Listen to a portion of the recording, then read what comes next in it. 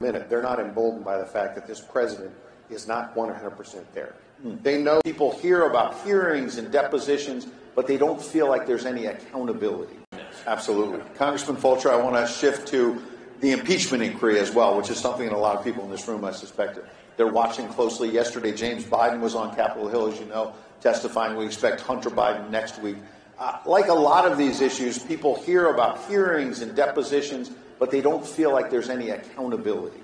Will there be accountability of the Biden family? Well, I'll tell you what, the House did move forward, as you know, with the very narrow margin vote in impeachment for Secretary Mayorkas. And I don't think any of us have illusions that that's likely not to pass through the Senate. But every minute, every hour, this gets debated. This gets shown on the public stage. It raises the awareness of what is really going on here and the fact that U.S. law is being disregarded. And on a related note, because, of course, Biden is right behind that, with what Scott pointed out and the international problems we've got with Russia and Iran, don't think for a minute they're not emboldened by the fact that this president is not 100% there. They know that he is not at full mental capacity, and as a function of that, they are prosecuting their efforts as a result. And so is that why Iran is doing this? Is that why China might move into Taiwan? That has emboldened them. That has emboldened China. You notice that Putin didn't cross over and move into Ukraine with Donald Trump as president. So that's a factor in all this, too. But the impeachment, even though it may not fully come to bear, the awareness and what gets prosecuted in front of the world and the American people is good. Go ahead, Congressman. Let me weigh in on this.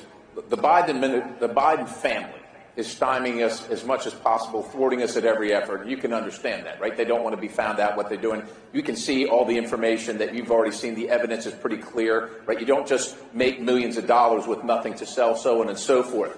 What's frustrating beyond all get at is that the agencies, like the FBI, the Department of Justice, the IRS, are also reluctant or unwilling to give us the information so that we can either prove that the president is not selling the United States out for personal gain or that he is. Now, I don't think that we're going to get to a point, quite honestly, where we're going to be able to impeach him, especially with the thin margin that we have.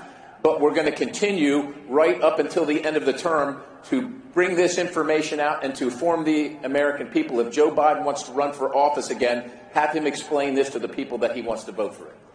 So is that why Iran is doing this? Is that why China might move into Taiwan? Let me weigh in on this. The Biden family is stymieing us as much as you know, testifying. We expect Hunter Biden next week. Like a lot of these issues, will there be accountability of the Biden family? Well, I'll tell you what, that has emboldened China. You notice that Putin didn't cross over and move